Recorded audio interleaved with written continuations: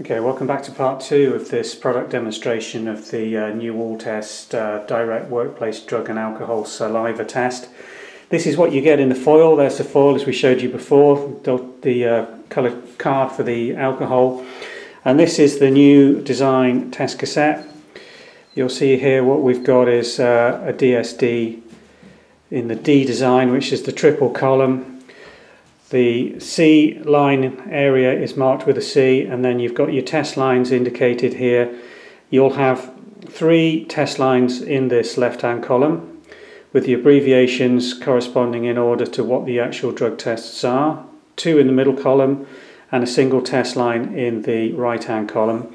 And the alcohol test is built into the window here.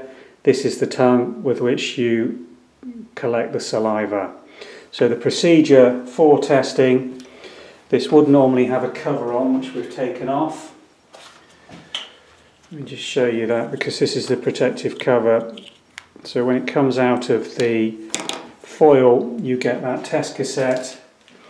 You also find one of these which is the desiccant for keeping it dry.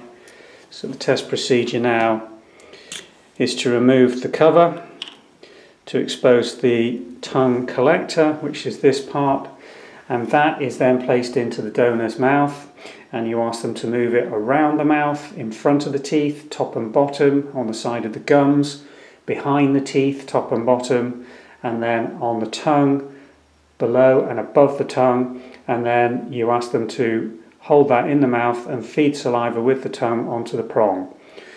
Now, the complete collection of the saliva will take between 2 and 5 minutes in the mouth.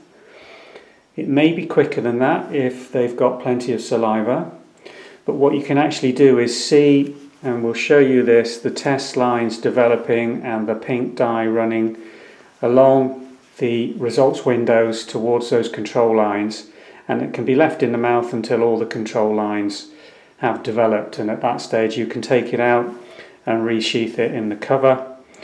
What you do want to do before you do that is interpret the alcohol result, which is read at 2 minutes after the test is started. So what we're going to do now is take a sample of saliva with this cassette and then show you how it runs and how to interpret the results.